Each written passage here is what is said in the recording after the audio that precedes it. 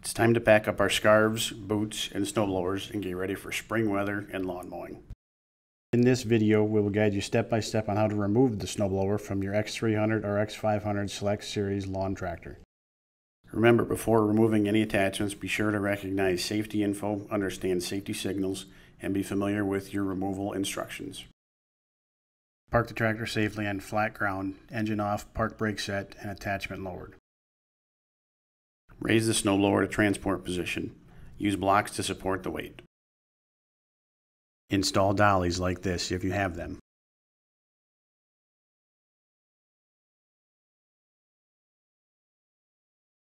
Remove blocks and lower the snowblower. Next, you can remove the chute mount bracket.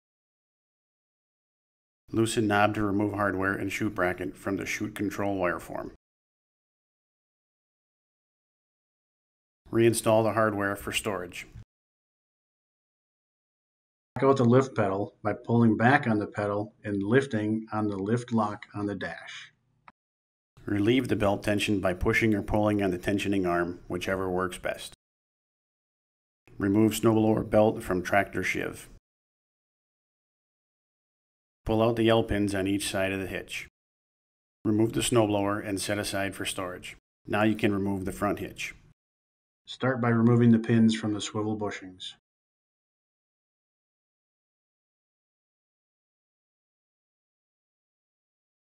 Next, remove the front hitch rod by pulling the spring pin. Turn the wheels so the rod can be removed.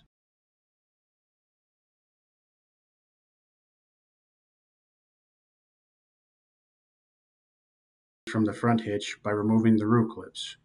Reinstall the root clips to the hitch for storage.